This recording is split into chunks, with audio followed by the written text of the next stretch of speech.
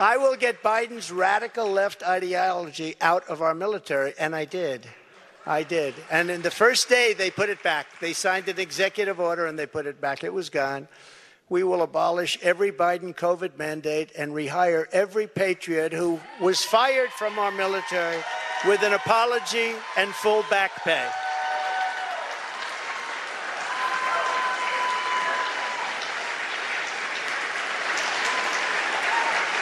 Thank you. And they deserve an apology, and they deserve full back pay, and they'll get it. All right, guys, so we got to talk about Trump's speech last night that I did live stream. I decided to live stream it at the last minute because I was like, I should experiment with it. Because I feel like I never do live streams, and I probably should start doing them, but I really don't like doing them.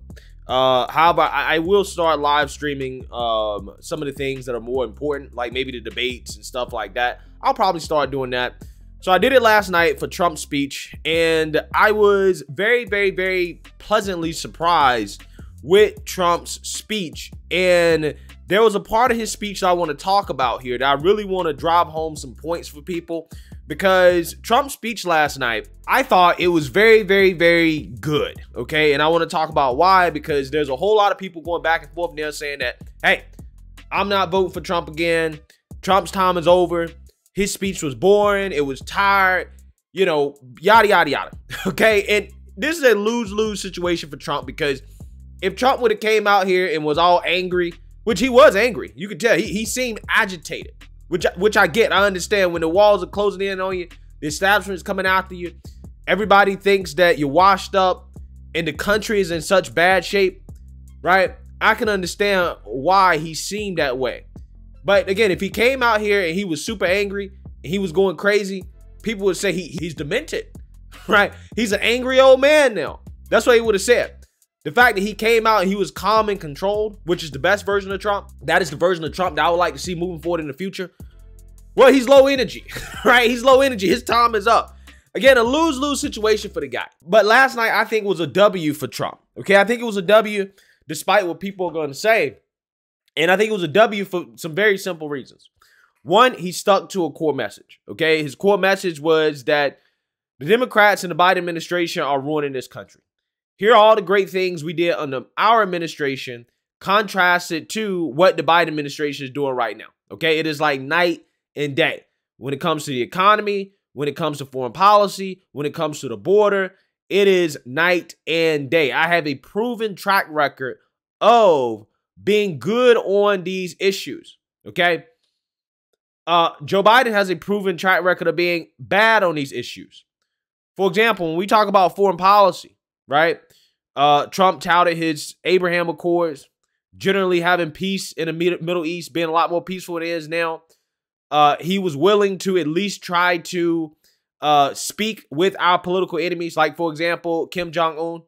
Right now, Biden is unwilling to do that, right? Biden doesn't want to talk to Putin, okay? He's not really trying to de-escalate what's going on between Ukraine and Russia. I mean, we had a little scare with the missile thing that happened in Poland, okay? But again, you know, to me, I think he clearly presented, again, a contrast between the current situation and what the situation was like before Biden, particularly before COVID, which in my opinion is probably the main reason that Trump is not in office right now, is because of COVID and what happened with COVID. Again, it was a very difficult situation to deal with, given that at the time, you really didn't know how dangerous this virus actually was. We didn't know how dangerous it was. We didn't know how much it spread. So I think that he was putting a rock in a hard place. No matter what he did, he was going to be criticized for it. Because initially, when Trump did lockdown, when he was for the lockdowns, when, again, the virus first happened, nobody knew what was going on. Every death was still blamed on him. Didn't matter if he locked down or what. People were still saying that, yeah, hey, you know, Trump is causing people to die, right? Trump killing people. Then Trump came out and said, look, I'm against the lockdowns, okay? I think that the lockdowns are more harmful than helpful at this point. He basically made it a state issue, okay? That's what he did. He basically said, look, it's a state issue at this point. And of course, he's going to get criticized from the left for that. okay, by saying that, well, he's killing folks, right? By, again, making it a state issue. He's killing people. So, again, if he locks down, if he makes it a state issue, doesn't matter to the left, he's just doing a bad job. People contrast this with Ron DeSantis' response, and there's this perception that Ron DeSantis was never pro-lockdown. He was always anti-lockdown. And that's just not true. Ron DeSantis and Trump essentially had the same response. When coronavirus first arrived, because nobody knew what it was, how dangerous it was, nobody knew, Ron DeSantis locked down the state. Ron DeSantis did lock down Florida. He was for the lockdowns initially, like everybody else, okay? Because we knew nothing about it. Trump and Ron DeSantis basically became against the lockdowns at the same time. It's just that Ron DeSantis was governor of Florida and he had sole authority to get rid of all the lockdown measures that was in place in the state. And he did that in September of 2020. But for whatever reason, again, there's this perception that Trump was pro-lockdown while DeSantis was anti-lockdown. And that's just simply not true. It's not true at all. Ron DeSantis came out and gave an interview and said, I wish I had spoke out against Trump's lockdown measures when he implemented them. And I'm just like, well, you did the exact same thing. That's why you didn't speak out, because at the time you thought it was right. Again, this is not a criticism of Ron DeSantis. All it is that I think that there's this unfair criticism of Trump in regards to his coronavirus response that Ron DeSantis is getting credit for when they essentially did the exact same thing in terms of their stance. Okay? Trump was pro-lockdowns at first, and then he decided, I'm not for the lockdowns. I don't want a nationwide lockdown anymore. He made it a state thing. He allowed the states to do what they thought was best. And he was encouraging states to open up. Ron DeSantis, because he has actual control over his state, he decided in September, once it became clear that the lockdowns were hurting his economy too much, Florida is a tourism state, he decided, you know what, we're just going to open up. That was the right decision. I'm not criticizing DeSantis for the decision. I'm just saying Trump gets unfair criticism for that. Okay? But I've been on that topic too long. That's just something I've noticed. But Trump, again, in this speech, speaking of DeSantis, right, since we're talking about DeSantis, another good part about this speech is that he didn't mention DeSantis. He did not talk about DeSantis at all. He did not attack any of his political allies. He stuck to attacking the Biden administration, right? If he was going to make fun of somebody, he made fun of Biden and the Democrats. That's exactly what he should do. If he's going to do that moving forward, that's a good thing. That's a W. You take away the divisiveness that has happened because of the attacks. He also didn't talk about the 2020 election, which is a good thing. Well, why is that a good thing? Well, it's because he's not giving the media something else to say about talking about the so-called attack on democracy. Listen, I got grievances with the 2020 election just like everybody else, okay? But we got to move forward into the future. And what I love about Trump's speech is that he said, look, it's going to take all of us, right? This movement, this job is not just for me, it's for everybody. And what we're going to do in 2024 is that we're going to go out and get more votes. He said that during the midterms, people didn't feel the pain enough, right? People don't understand what's coming. And we're going to go out and convince people that, hey, you should vote for us if you want to solve these problems. That is the right message.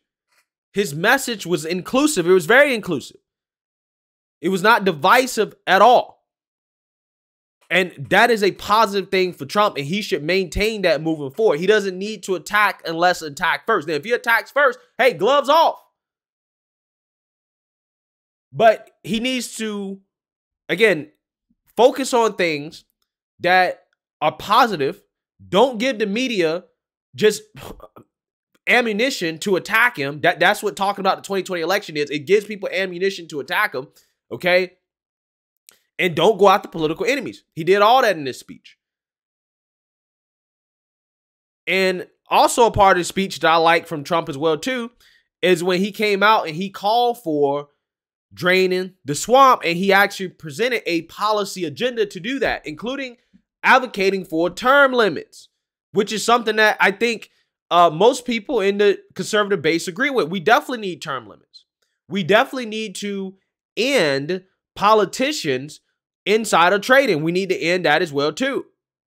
We need to end politicians being able to just become lobbyists after being in office, get paid millions and millions and millions of dollars to go into work on behalf of corporate interest to influence politics, right?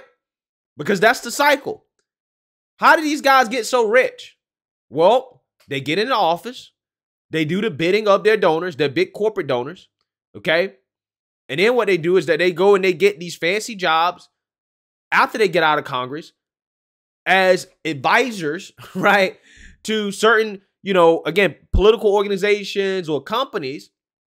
And then all they got to do is just go and they, pressure their former colleagues to act in the best interest of whoever they're representing. And they get paid millions and millions of dollars for it. That's how these politicians get rich. That has to end. When you're talking about draining the swamp, you have to get rid of the financial corruption. Those are things that Trump called for. And if he can stick to that message, if he can stick to a message of a future for this country, I think that he can get on track. I think that maybe, just maybe, he can pull some people back in that have been turned off by some of the latest things that he said and he's done. Okay? I'm just saying, a politically calculated, non-divisive Trump is the best Trump. And if he can stick with that, I think that that is going to greatly benefit him in the future. So again, I think his speech was a W in the sense that he did a great job of reminding people how great it was when he was in office, pre-COVID, how bad it is now with the Biden administration. He avoided falling into easy traps where the mainstream liberal media can criticize him for something that he said, okay? And he called for concrete policies to, in my opinion, drain the swamp and to lessen the corruption in Washington. Now, one thing that he did say that's super controversial is that he called for the death penalty for drug dealers, which, in my opinion, that's a little bit too extreme. And I hope that that's just red meat, right? What I call red meat is that you toss out an extreme policy like that is never going to get any real traction, okay? I don't think people are going to get behind that as a way to appease a certain group of people, right? I hope that's what that was. But then again, Trump doesn't drink, he doesn't smoke, he doesn't do drugs. This could be a personal thing for him. It could be a personal thing for him. Maybe he just doesn't like drugs that much. But outside of that, the drug thing, I thought the speech was almost perfect. I really did. So again, Trump, he's in a situation where it's once again, the establishment's against him, Republican and Democrat, okay? It is basically just like it was when he first announced back in 2016. The question is there still enough excitement in the base for him to ultimately make the same type of magical run? That remains to be seen. But let me know what you guys think. Make sure you like, comment, and subscribe. Most importantly, share a Black conservative perspective. Peace.